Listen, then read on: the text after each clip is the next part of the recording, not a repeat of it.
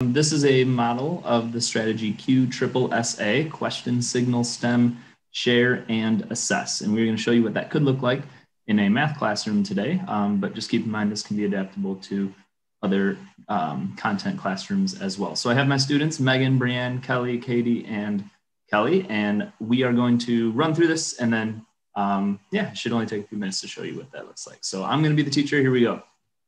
All right, squad.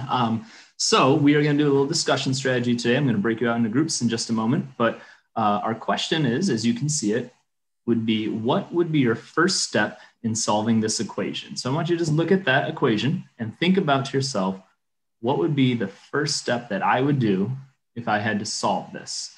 When you think you have an answer and would be ready to share in a group, I want you to just raise your hand and hold it up there for me. If your video is not on, you can go ahead and just put the raise hand button on there or show me a thumbs up with those icons as well. Either of those work, but just show me that hand and keep it up when you think you know your first step. Awesome. See the hands going up here. We're going to give people a few more seconds just to make sure everyone feels confident with this.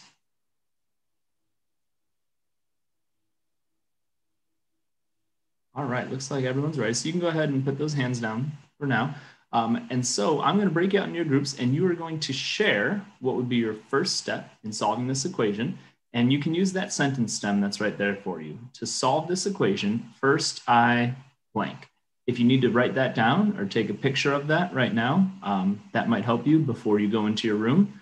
All right, so again, to solve this equation, first I would blank. When you get into your group, I want the person with the brightest colored shirt to share first and then share around in the group. All right, so if your video is not on, you might need to describe your shirt to your teammates in there. I'm gonna give you about 3 minutes in your group. Then we'll come back and someone from your group is going to share at random. So make sure that you either feel confident in sharing what you want to do or that you can definitely grab what someone else said and share that with the class using that sentence stem. So here we go. We're going to break you out and I might pop into a group here. Any questions before we do that? All right. Okay. Hi, Kelly. What color shirt are you wearing? I'm wearing a black shirt. I've got black, but I also have red. I also have green, so maybe I would say your red is brighter than my green. Okay, I'll start then. So to solve this equation, first I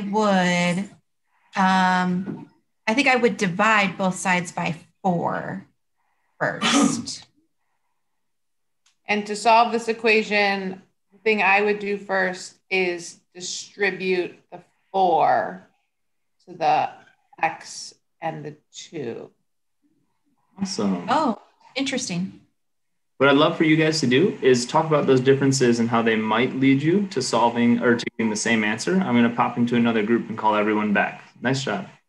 All right, I'm going to go ahead and close these. I might give people a little bit more time depending on group size here, but just for the sake of this recording, we're going to close the rooms.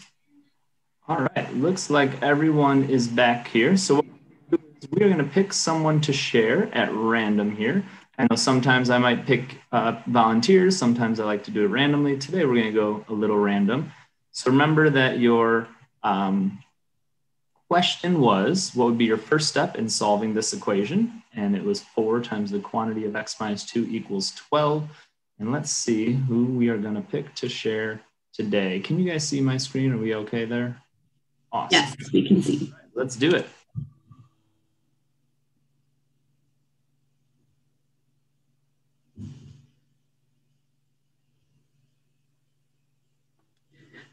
Ooh, that was close. All right, Miss Rodriguez.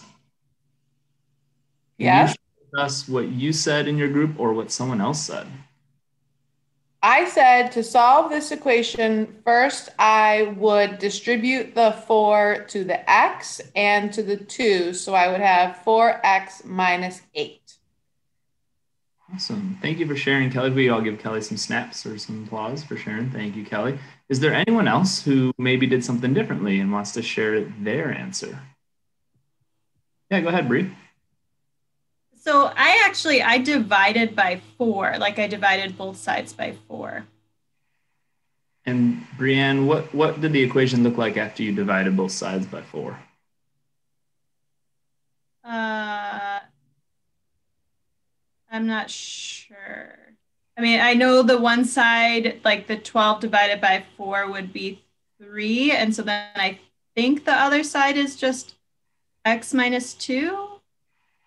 Okay. Megan, I saw you kind of raise your hand and nod. Are you in agreement with Bree there? Yeah, when I divide both sides by 4, I got x minus 2 equals 3. Awesome.